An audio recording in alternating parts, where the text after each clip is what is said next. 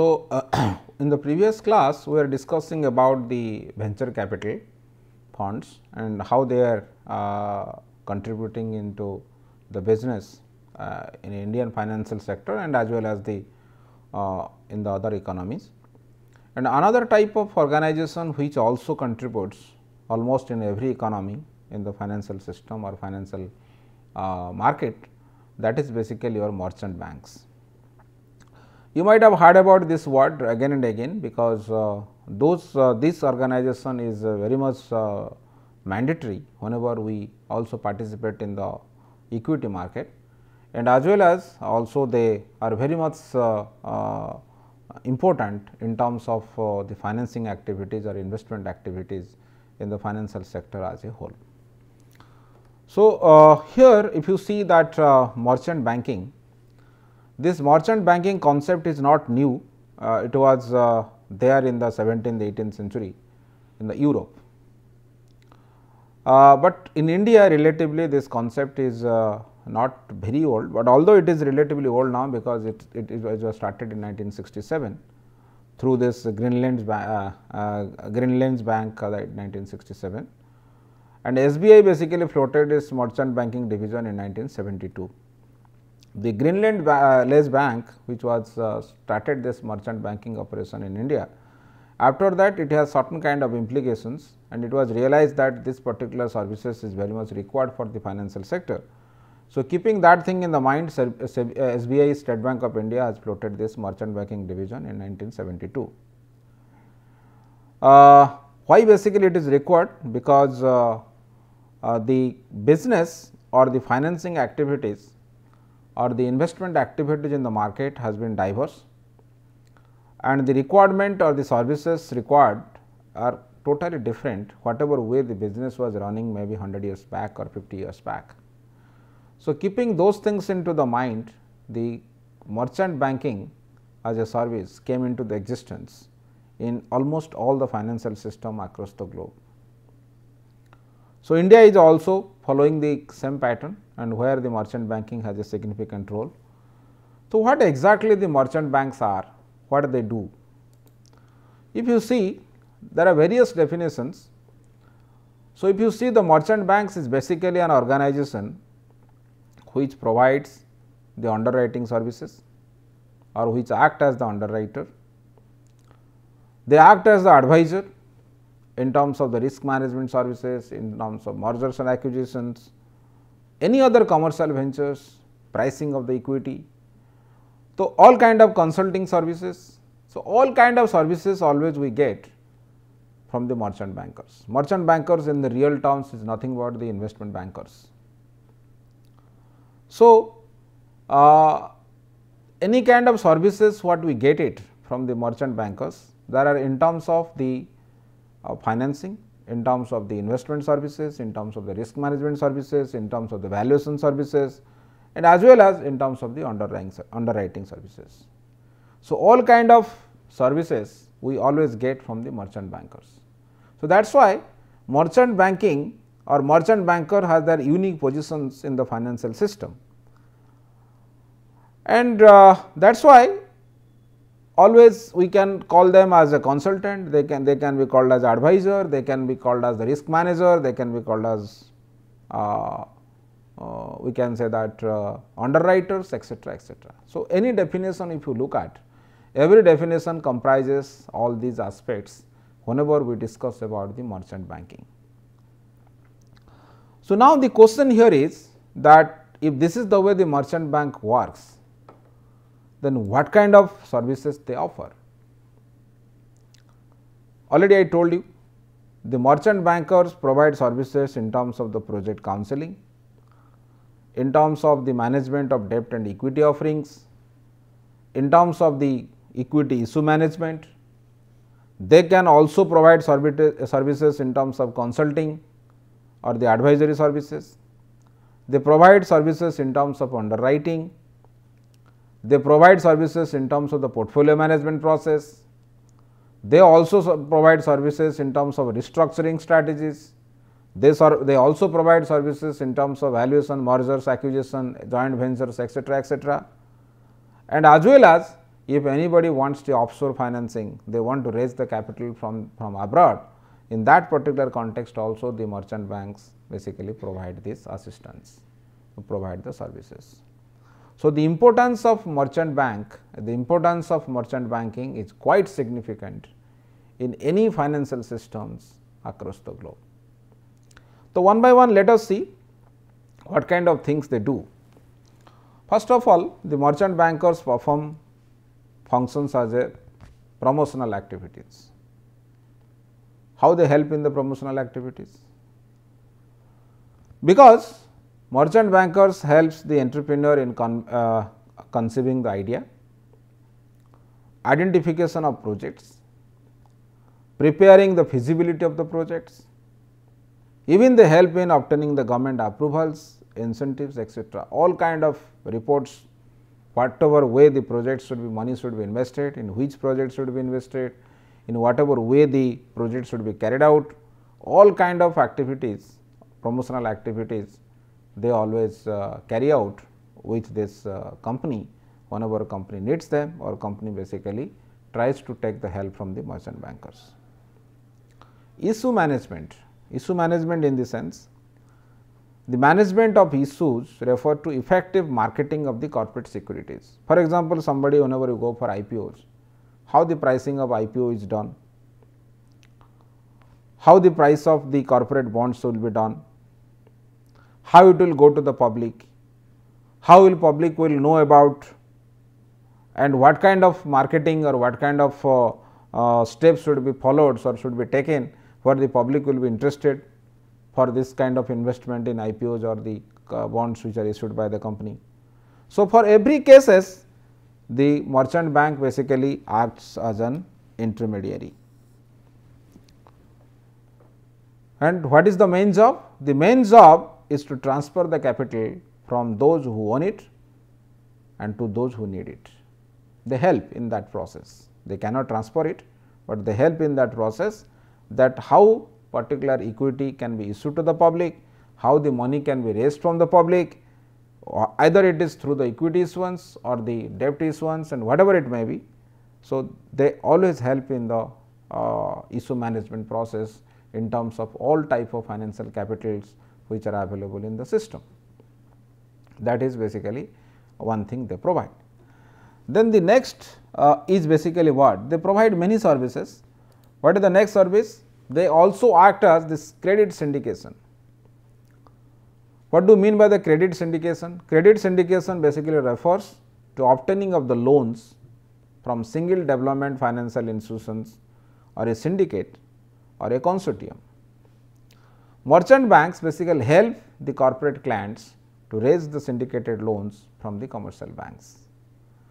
Because of their reputation, because of their guarantee, because of their kind of market stature, they help always the companies to get the loan or get the kind of debt or from the different kind of financial institutions including banks. They do the project counseling,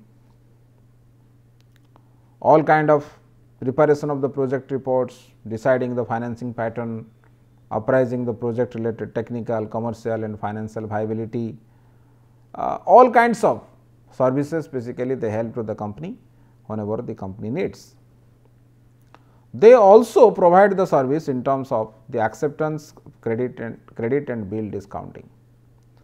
What are those activities? The activities basically relates to the acceptance and discounting of bills of exchange, besides the advancement of the loans to business concerns on strength of such instruments. The information, collect the information in terms of the credit. They also help in the rating process. Whatever way the business should perform, what are the things should be strengthened, by that the rating of the companies can grow. In that way also they provide the services and they provide certain kind of advisory services to the companies.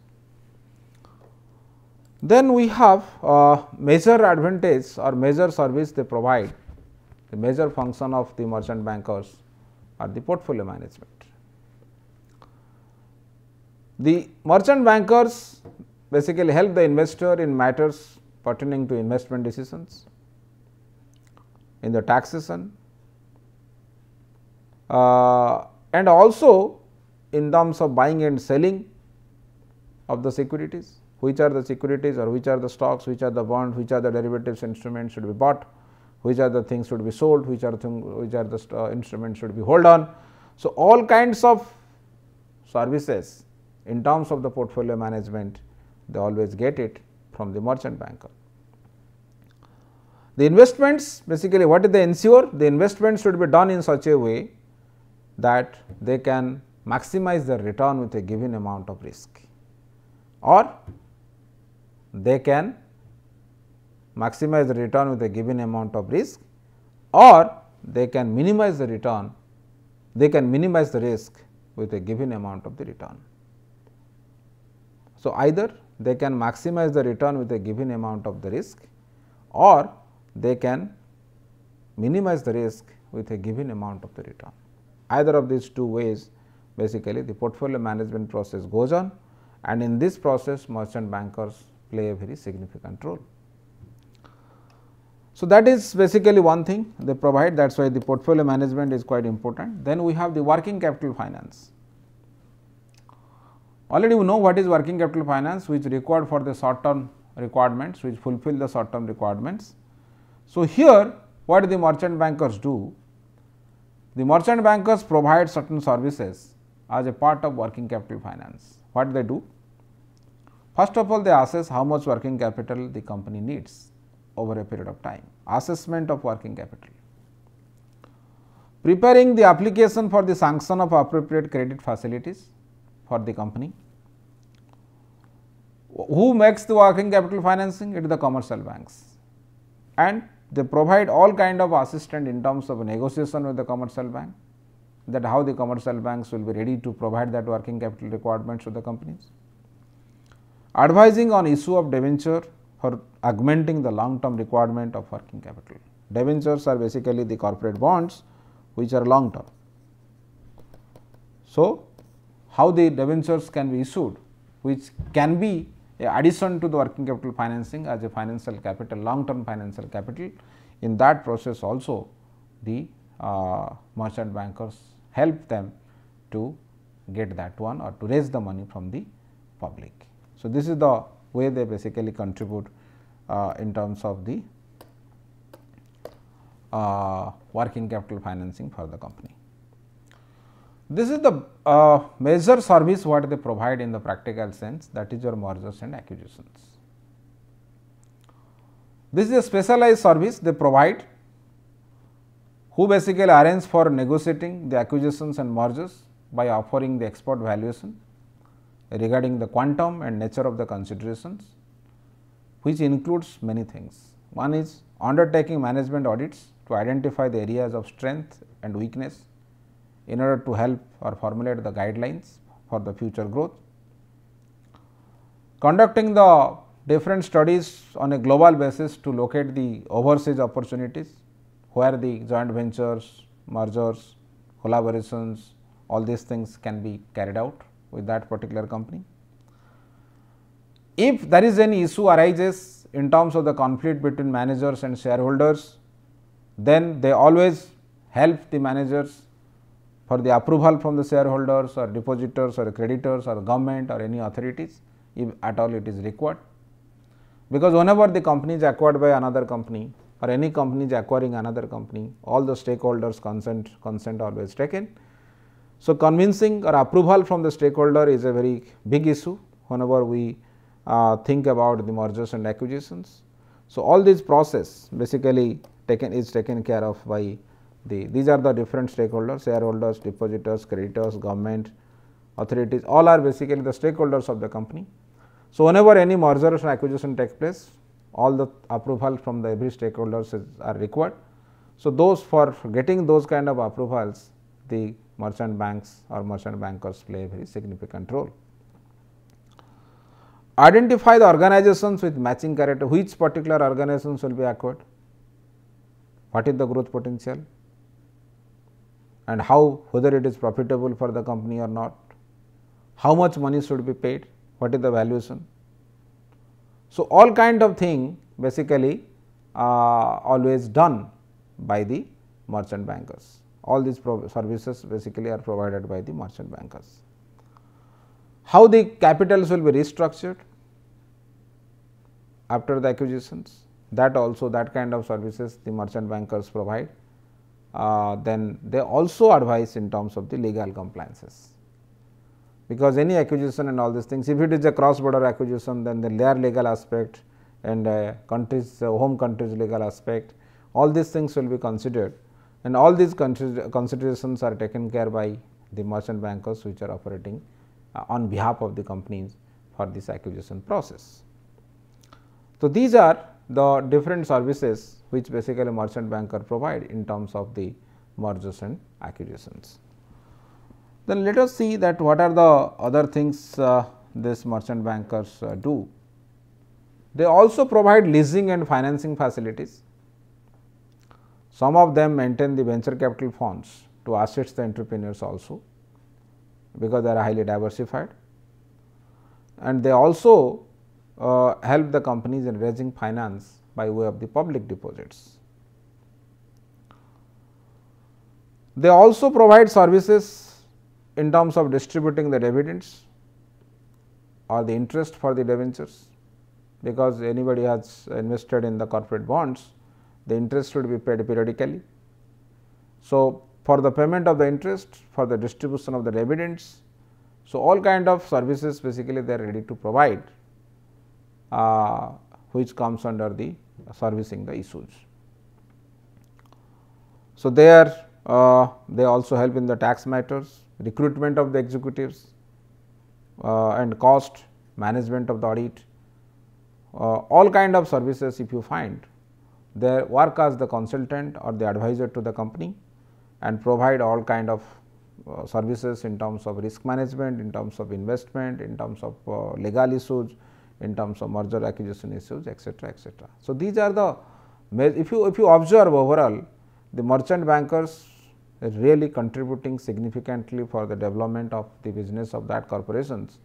Whenever you talk about the different activities or different kind of business related activities, what these companies always face, either in terms of reporting, writing the project, or finding the growth potential, or the projects where enough growth potential is available, or in terms of the mergers acquisitions, whatever it may be, all kinds of services always we receive from the merchant bank. So, that is why merchant banking services is quite important, or the role of merchant bankers are quite important for the development of the financial system as a whole. There are some SEBI guidelines with respect to the merchant banking in India.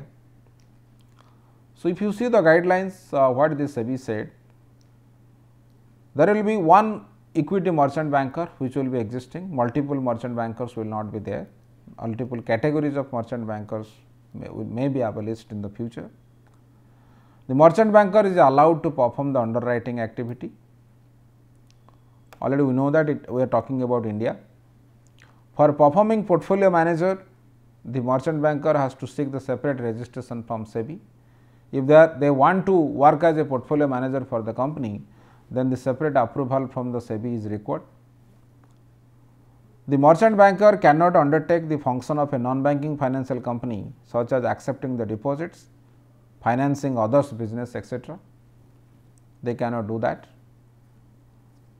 The merchant banker has to confine themselves or himself only to capital market activities, either it is the long term bond market or equity market, or they should not go for to another market which is related to real sector and other things.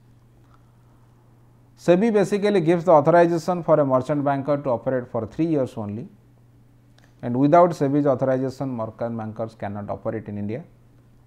After 3 years again they have to renew it, and the minimum net worth of merchant bankers should be 1 crore rupees. Merchant banker has to pay the authorization fee, annual fee and renewal fee regularly. All issues of shares must be managed by one authorized merchant banker. It should be the lead manager of the company. Multiple merchant bankers should not be there. The responsibility of the lead manager will be clearly indicated by the SEBI. The lead managers are responsible for allotment of the securities, refunds, etc. The merchant bankers has to submit the SEBI all returns and send the reports regarding the issue of the shares whenever the company is going for IPO and other things. A code of conduct for merchant bankers always given by SEBI, which has to be followed regularly by them. Any violation of the code of conduct will lead to the revocation of the authorization by the SEBI for the operation of that merchant bank in India. So, these are the some of the guidelines. There are many guidelines what the SEBI has given for operation of the merchant bank. Some of the summary view about the guidelines for the operation of or the business of merchant banking in the Indian capital market. So, if you see the different categories of the merchant bankers which are existing, we can categorize them into 4 on the basis of the different services what they provide. If they are category 1 merchant banker, they provide services in terms of issue management, advisory services, consulting services, they can work as a portfolio manager, they can work as an underwriter, etc., etc. But if you go for the category 2, what basically we have seen, they can work as an advisor, they can work as consultant, they can work as co-manager, they can work as underwriter, they can portfolio manager, but issue management they cannot do. Category 3, they can work as advisor, consultant, underwriter, but the issue management operations they cannot do. And finally, the category 4th, they can only play the advisory role or the consulting role, and the other roles basically they cannot play. So, on the basis of the services what they provide or types of services what they provide, the merchant bankers have been categorized into 4 categories in India.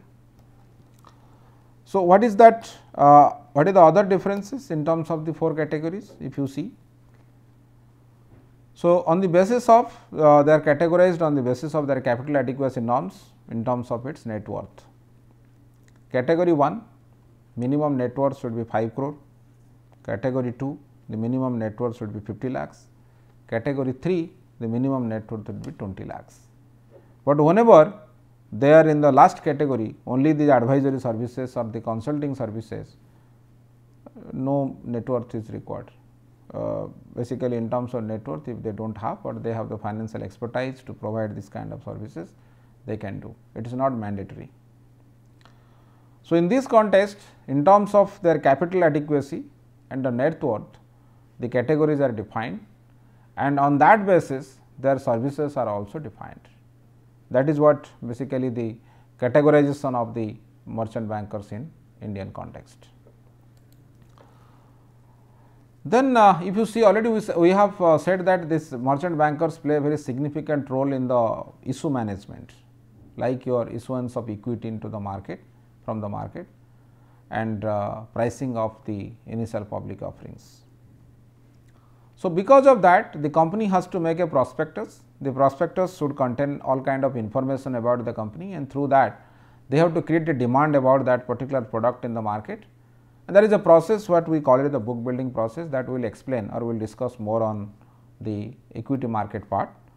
But here I just wanted to give you some idea that whenever the prospectus is prepared, the merchant banker on behalf of the company basically prepared that prospectus, and there basically all kinds of details the merchant bankers would have certain obligations, they have certain kind of duties what they have to do whenever they prepare this prospectus before this issuance, and whenever the particular company goes to public, generate the money from the public, generate the equity from the public.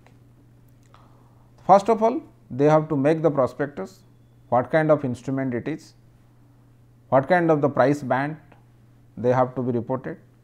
They have to appoint the underwriters, either they themselves work as the underwriter or somebody else can be the underwriter.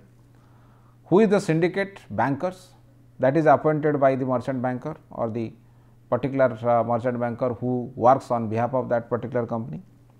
They also appoint the registers who keeps the records, everything about this process, the IPO process.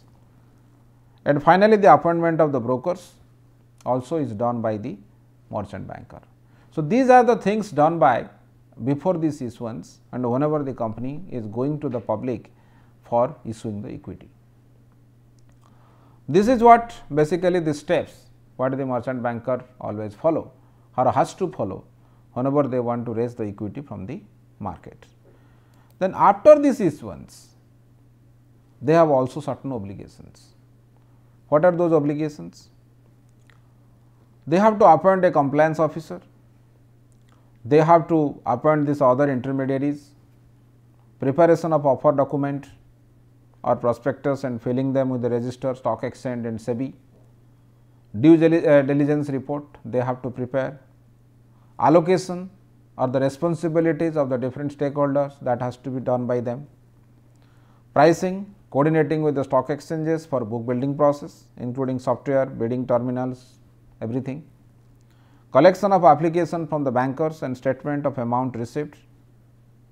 If is there any investor grievances in that process, if there any complaint or anything, that also has to be addressed by them.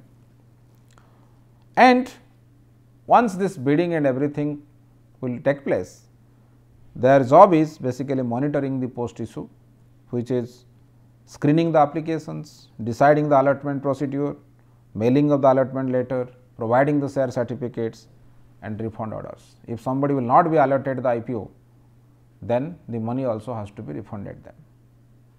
And that refunding process also will be taken over by or will be taken care by the merchant bankers. So, the merchant banker is has the primary role for both post and pre issuance of the equity in the market. Mostly they are basically called as the book runner lead manager. In this process they are called the book runner lead manager. In short we call them BRLM. And whenever any company goes for IPO, their first job is they appoint somebody who will act as the BRLM. Then this BRLM will provide all kind of necessary services for the pricing of IPO and all those things which are related to for the pricing of the IPO or the issuance of the IPO. That is what basically the obligations the merchant bankers have. Just now we are talking about the code of conduct. SEBI has made it mandatory. What are those codes of conduct what SEBI has made for the merchant banker? The merchant banker should make all efforts to protect the interest of the investors. They should not always act only on the behalf of the companies. Should maintain high standards of integrity, dignity and fairness of conduct of the business. Should fulfill all obligations in a professional and ethical way. Should not discriminate among the clients. Should endeavor to ensure that the inquiries, grievances are adequately dealt with in a timely and appropriate manner whenever any kind of issuance is carried out. Should ensure that the prospectus or letter of offer is available to investor at the time of issue. So, the information about the company and everything, that is not the job of the company, it is the job of the BRLM or the merchant banker. They have to provide all kind of information, and the basic job of, because once the BRLM is appointed, that information goes to SEBI. The approval of the SEBI is required for that issuance. Who is the BRLM? Let company A has appointed somebody as the BRLM or any investment bank which can act as a BRLM, then that information has to send to the SEBI and SEBI approves that. And now SEBI has the idea that who got the information, who is the merchant banker for them, and whether this merchant banker is following all kinds of requirements or not, that is basically under the SEBI's regulation. That is why this kind of code of conduct has to be followed by the merchant bankers. Then what are those leading merchant bankers in India? If you see, we have a SBI Capital Market, Punjab National Bank also has a merchant banking division, IFCI Financial Services in terms of the public sector. In terms of the private sector, we have ICICI Securities, Axis Bank, Bajaj Capital, Tata Capital Market, Yes Bank, Kotak Mahindra, Reliance Securities, all can be act as a merchant bankers. But if you see the key foreign players, always people have more faith on them because the size is quite large and they are the big names which exist in the market. They are Goldman Sachs, India Securities Private Limited, Morgan Stanley, India Company Private Limited, Barclay Securities India Private Limited, Bank of America, Citigroup Global Markets India Private Limited and DSP Merrill Lynch. So, these are the major players. So, you might have observed that whenever any company in India is going for IPO, either of these, any of the merchant bankers will always act as the book runner, lead manager for them, whose responsibility is to look after all the pre and post issue obligations for the pricing of these issuance. So, this is the way the merchant banker plays a very significant role in the Indian financial system, for in terms of the financing, in terms of consulting, in terms of other services, risk management, valuation, etc., etc.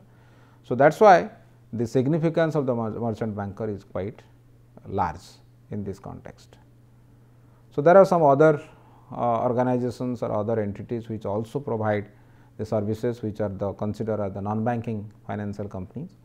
So, we will be discussing like your credit rating agencies and all, that we will be discussing in the next class. Please go through this particular references for this particular session. Thank you.